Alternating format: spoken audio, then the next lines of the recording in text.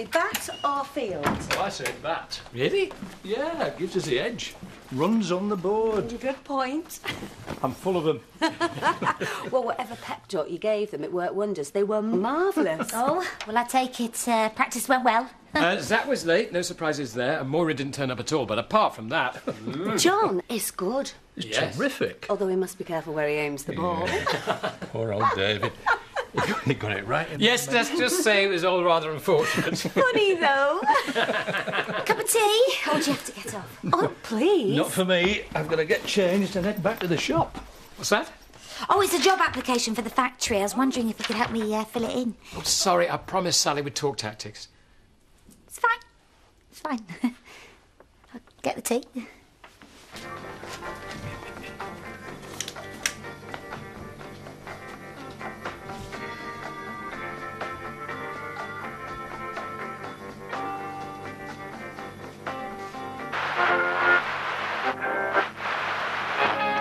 Gotta get dip. Gotta get dip. I'm really glad you're here.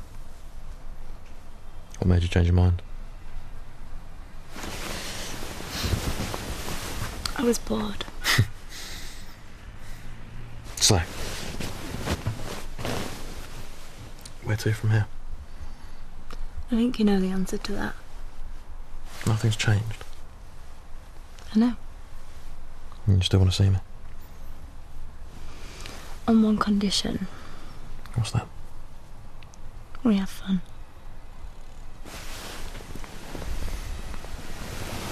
When I step inside the room, them girls go 8-8. Y'all stuck on super 8-8. That low-fi stupid 8-bit. I'm on that H. Can you stop that? Please, I'm trying to concentrate. Oh, cheer up, for God's sake. It's unfinished business, Jimmy. Not for her, it isn't. Oh, here, let me. Where are you going? Out. Well, we'll come with you. What's up with him? Being a plonker. Hello again. Guess who's on maternity leave? With full pay? It's a bit of a turnaround. It was Natasha's idea. Yeah, I know. Not quite the Iron Maiden I thought she was. And she's right. I do need to spend more time with her. Yes, we are. I love you, Mummy. Yeah. I've already got one kid, Jimmy. I don't need two. She needs changing. That'll probably be my dad wondering where I am. Yes. Strangely enough, I didn't tell him I was popping over. Thinks I'm on a call out. He's going to find out sooner or later. No, he isn't. He can't. I'm not joking. I'm a big boy. I can take care of myself. Famous last words.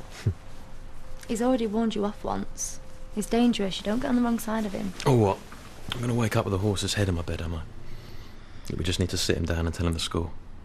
What? Tell him that I'm your bit on the side, you mean? No, I'm not having a go. I'm fine with it. But I'm telling you now, he won't be. As far as he's concerned, I'm still his little girl. Don't quite wear pigtails. Fine, fine. We'll play it your way. It can be our little secret. You are still sure about all of this? Yes. I just don't want to hurt you. Oh, shut up. Oh, let me... Do you know what? She shouldn't even be in there.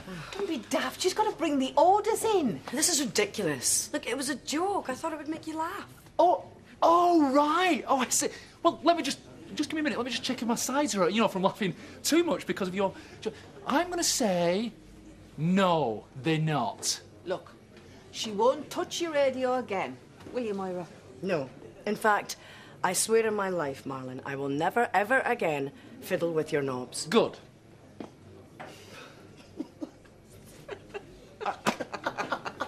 Sorry.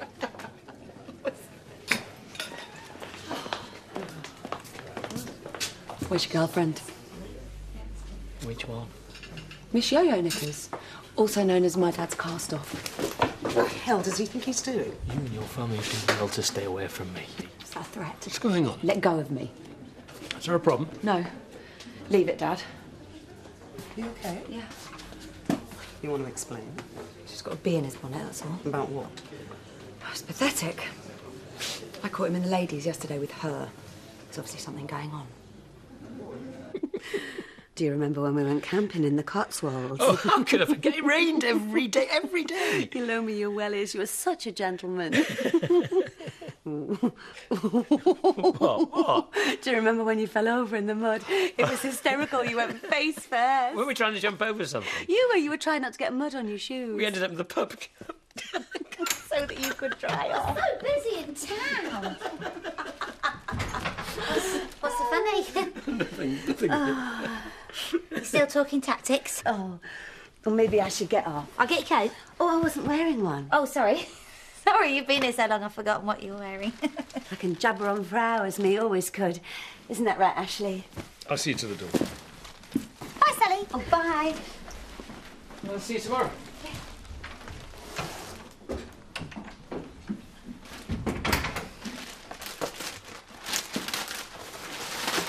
Could have been a bit more tactful. Yeah, well, I could have been, but, you know, if I hadn't have said something, she's been here half the day. She was in danger of taking root. She means well. I know she does, Ashley, but she is just so irritating. It's not her fault she's on the team. Yes, I know that as well. Just one more day to go. And to what do I owe the pleasure? Oh, dear. Looks like I'm in for a ticking off. You tell your boyfriend to keep his hands to himself in future. Maybe you want to elaborate. I've absolutely no idea what you're talking about. Cain, you're a bit of rough. Threatened my daughter in the pub just now. I'm sorry to hear that. But he's not my bit of rough, as you so charmingly put it, nor in any way, shape or form my boyfriend. Get your facts straight. I see. Well, sorry to have wasted your time.